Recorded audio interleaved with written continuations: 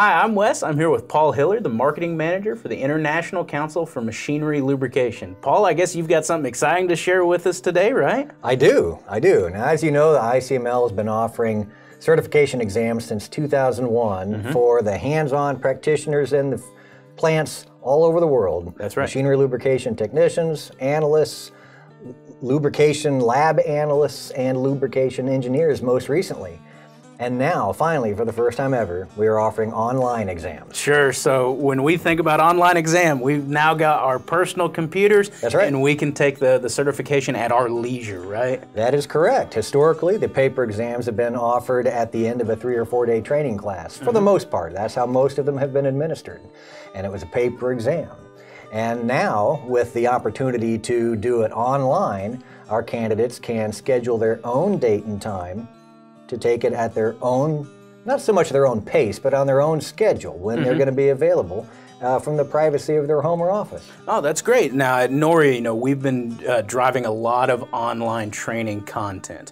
So we do live online trainings where they can log in and basically interact with an instructor. We've got on-demand online training, and this is a perfect complement to those types of trainings because now they can consume the training and get certified at the end of it, right? That's right. And the way that would work is they would basically get access to the exam platform and look at a calendar, pick their own date and time. They're not going to be restricted by the date and time established by a training provider. Yeah, They're absolutely. not going to have to face travel restrictions, hotel costs, being away from the plant for 3 days. From a convenience and a flexibility standpoint, this is really a good option for Sure. Now, we have trainings in about 12 different languages globally.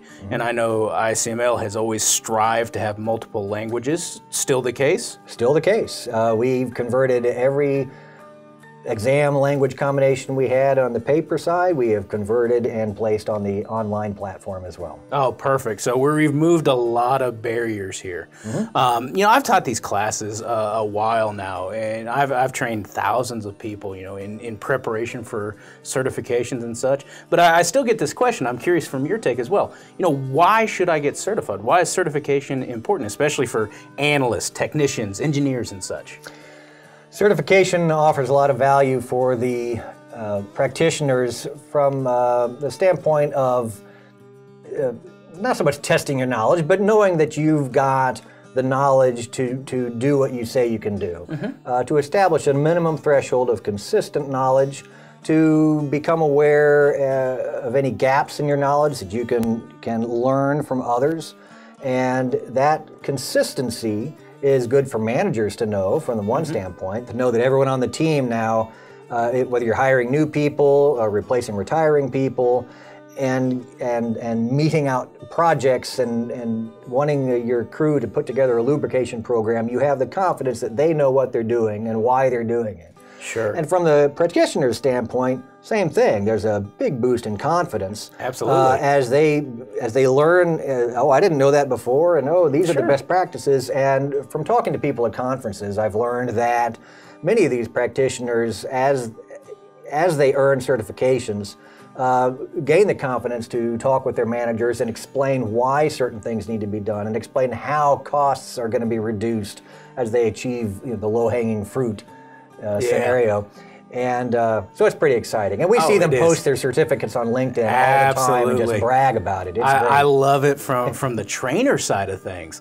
When the person comes through the class and they're excited and they're absorbing that knowledge, and then they take their exam, they get that certification. It's a boost not only to them, it's a boost to me.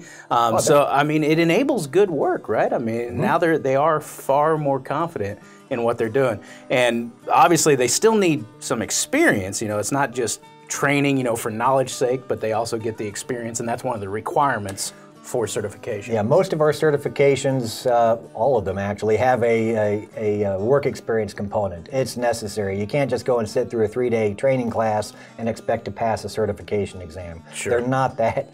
They're not. That's just not how it works. Sure. They're not so simple. So it is a combination of work experience and training and education to get us there. Forward. So, Paul, why don't you walk us through? So now we're going to apply for an exam. Where do we go? What do we do? What is it? It's really simple. On our website, lubecouncil.org, the main menu has an Apply for Exam option up top there, and you click on that. Prior to the online exams, it would just dump you right into the paper exam process. Now, or the application process, now you have the online exam option. And when you click on that, you're going to be looking at a few of the requirements that will be necessary to be able to actually do an online exam. There are some requirements in terms of both internet connection as well as hardware, right? Yes, there are some computer specs that you're going to have to meet and some environmental specs that you're going to have to meet as far as where you can take the exam.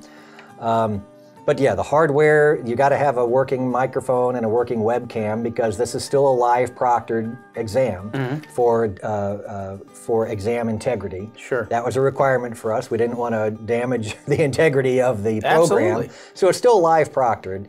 And so you have to have that live webcam, live mic.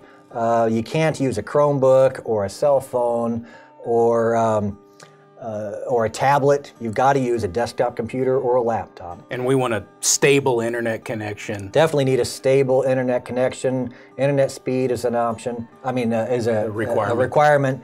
And you can't do this in a coffee shop. You have to be in a private space with no distractions, no other people. Clear desk. And a clear desk. That's important. Yeah. Otherwise, the proctor won't let you take the exam if you don't meet these requirements. All right, so just to clear one thing up as well. So you do have online exams, but that doesn't mean you've stopped doing paper exams, right? That's correct. Paper exams are always going to be around and available. Okay. Because there's always going to be people that prefer that, and sometimes if you can't meet these online exam specs, paper's the way to go. Awesome. Yep. Well, Paul, I appreciate you coming by. I appreciate you spending the time with us. And if you have any other questions or would like more information, just follow the link below.